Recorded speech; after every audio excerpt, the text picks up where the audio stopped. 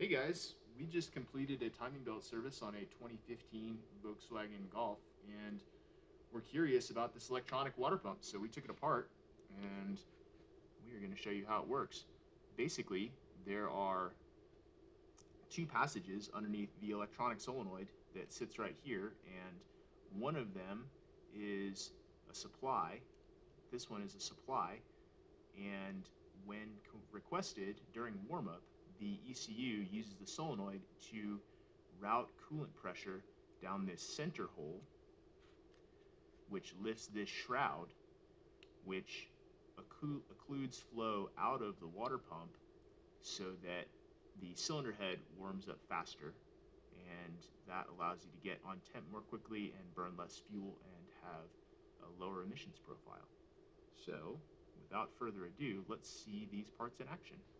We'll start with the solenoid.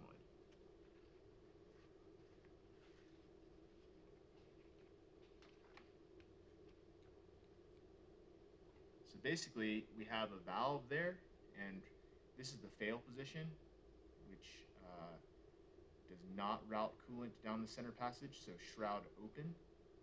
And here it is when the ECU closes it down. You can see it's pushing that pick out as it opens the valve, and that's what allows the coolant to flow to the passage in the center of the port.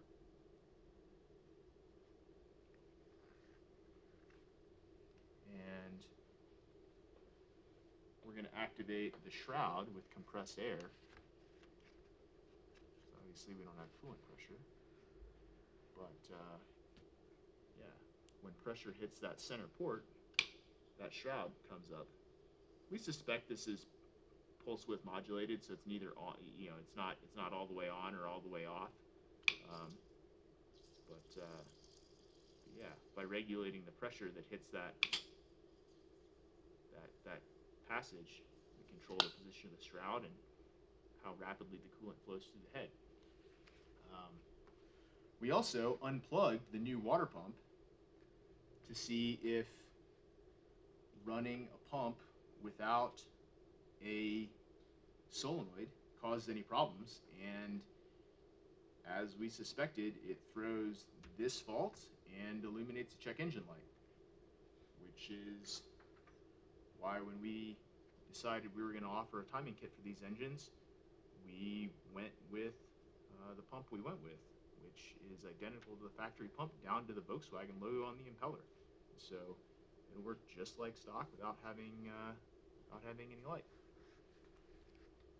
That's about it.